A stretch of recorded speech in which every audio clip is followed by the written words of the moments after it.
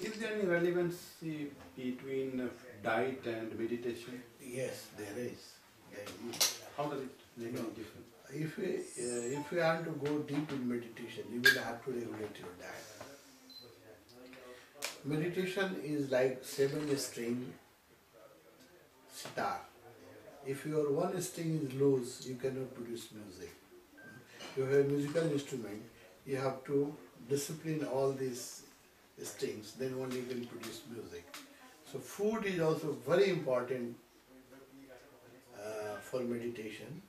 If you want to go deep in meditation, and even in yoga, you have to take care of your food.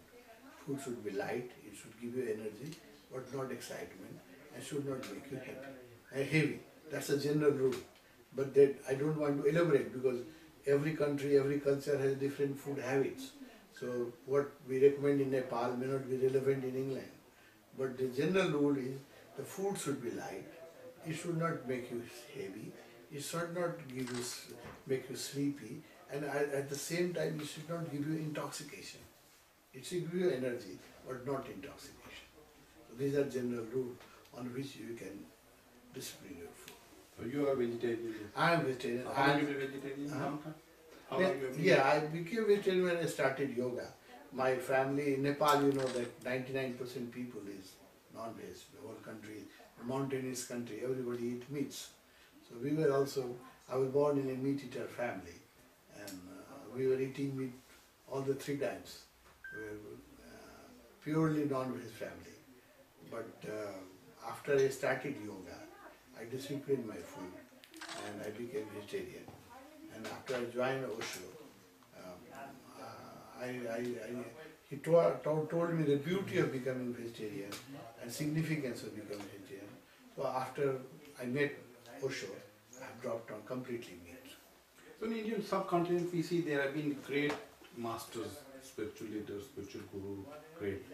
But once they died and they basically work finished over there, they don't progress. But in Osho, we see that after his death, his work is basically progressing all over the world. That's the difference. What's the reason? That's the difference between real guru and teacher. They are teacher of meditation. I can call myself a teacher of meditation. I teach meditation, but I'm not guru. I cannot take responsibility of disciple. I can just instructor of meditation. So there are all those people who appear on TV and radio and become popular. They are not really guru. They are just teachers, no? But they claim themselves guru. So what happens after they die? Their school finishes, because whatever popularity and whatever thing was done, because by the personal charisma of that person. And after the person has left his body, the whole movement subsides. It will happen with many masters, like Sai Baba is very popular in India. But once the Sai Baba will leave his body, his movement will slack. No? So it happens with many masters. But the real master, like Jesus, when Jesus was in his physical body, only 11 people were following him. But after he left his body, 1/3 of humanity is Christian. It happened with Muhammad. When Muhammad is alive, very few people dare to travel with him and follow him. But now it is the second largest religion in the world. It same will happen with Osho. When Osho was alive in his physical body, very few daredevil. They had the courage to travel with Osho, because there was a lot of controversy around him, and he was criticized all over the world. So there were very courageous people, only you can count in fingers, who were his intimate disciples, who followed him all the time. But after he left his body, it is going to happen same which happened with Muhammad, which happened with Jesus, which happened with Buddha. My understanding is this: the Osho is going to become more popular than all these 3 names which I have uttered. In 100 years, his books will be printed more than Bible, Quran and Gita, and more the statue of Osho will be made than Buddha, because his teaching has such a force, and it is such a convincing and logical teaching that the humanity, once you read Osho, you cannot say no. Anybody with intelligence and will read Osho, we cannot say no to him. So he's a Buddha of the future. So what do you think about Buddha? Was he reincarnated? No, Buddha didn't believe in incarnation, although Hindu consider him an incarnation of Vishnu. Hindu consider, in the beginning, Hindu criticized Buddha because Buddha was against Veda, the most important books of Hindu. Buddha was against Veda, and Osho was not believing. Buddha didn't believe in God. So Hindu thought that he's an Astic and he's a non-believer and he's against the religion. So in the beginning Hindu criticized. But once Buddha became popular because of his charisma, because of his energy, because of his personality, when whole Asia became Buddhist, then Hindu accepted him as his another incarnation of Vishnu. This is a trick. This is a trick. Because you cannot oppose him.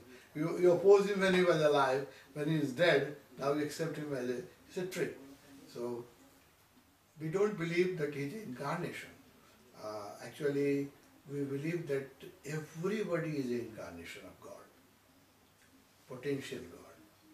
And there is not a particular person that Rama or Krishna or Jesus, those who are incarnation.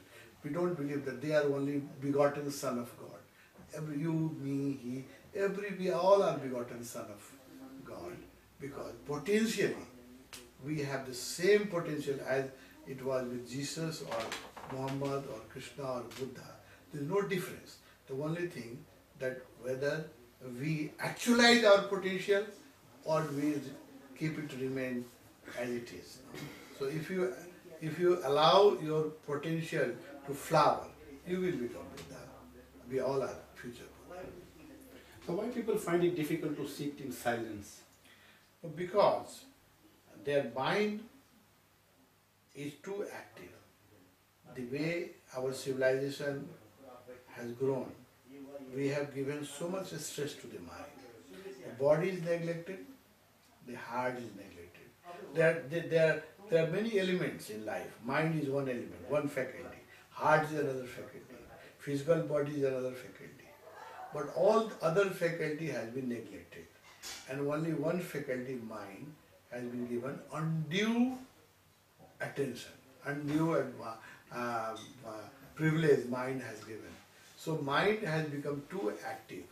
And people's mind is so suppressed when they sit in silence.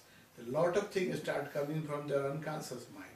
All the suppressed anger, sex, fear, and those feelings does not allow them to sit in silence. So it is very difficult to sit in silence without doing some technique. And that's why we teach meditation technique, especially cathartic technique. By doing the cathartic technique, you can silence your mind, and then it will become easy for you to sit in silence for hours. So what's that technique? There are those techniques like I told you, one of the Kundalini meditation is one of the beautiful meditation. Because half an hour you do the catharsis of the body. So after half an hour, your mind, you are ready to sit in silence. The best is dynamic meditation, which we do every morning. It consists of catharsis for 10 minutes. For 10 minutes we allow people to release their suppressed emotion. They can scream, they can shout, they can jump. Whatever tension and stress is there, we allow them to unfold it and release it. So that's very powerful meditation. So those type of meditation help people to become silent. And what's that Vipassana? Vipassana is a meditation designed by, actually Vipassana is not designed by Buddha. It is a misunderstanding. People think that it is designed by Buddha. Actually, if you read Vigyan Bharat, so you might have found that actually Vipassana was designed by Shiva, because it is another form of Anapanasati Yoga, breathing exercise. The first 5 exercise preached in the Vigyan Bharat Tantra is on breath awareness. So actually Vipassana started from Shiva. So it is a breath awareness meditation. Buddha became enlightened by Vipassana, by attaining awareness of breath. So he preached Vipassana. It's a very powerful technique. I respect that technique. But for modern mind, who is so much suppressed by emotion, fear, love, tension, it's very difficult to go directly Vipassana. Because once you start sit and try to concentrate on breath, so many things will come in your mind because of the suppression and tension. So we recommend that first people should do some active meditation, cathartic meditation. Then if they do the Vipassana, they will be benefited more. Do you teach any Buddha meditation as well? A Buddhist meditation? Actually, meditation is universal. There is no meditation like Buddha meditation or Hindu meditation. There are some Buddhist particular meditation. Yeah, there are some technique which they call their meditation. But actually, I told you, the roots of those meditation can be found out in Vipassana Tantra. So how can we say the Buddha meditation? No? They are universal meditation. And meditation does not belong to any particular religion. No? We believe that meditation is a God gift of the existence. And it cannot be level. Like physics cannot be Christian physics. It cannot be Hindu chemistry. No? Chemistry is a science. So meditation is the science of the soul. So it cannot be Hindu, Buddhist or Christian. It is just a science of the soul. Like physics is the science of the matter. So meditation is the science of the soul. So it is universal. And what about Zen?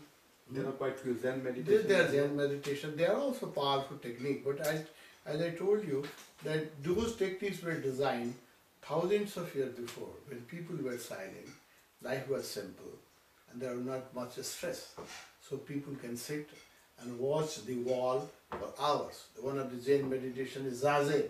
You sit in the front of wall and watch the wall for hours. It was easy for a people 500 years before, because life was simple and there was not much stress.